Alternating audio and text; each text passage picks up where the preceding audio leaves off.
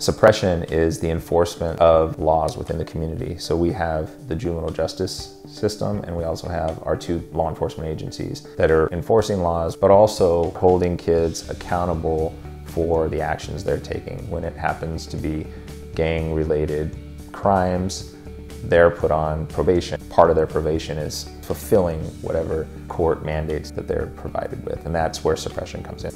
Our community is progressive in regard to the juvenile justice system, where we've incorporated alternatives to incarceration, ways that we can engage them into the community rather than isolating them.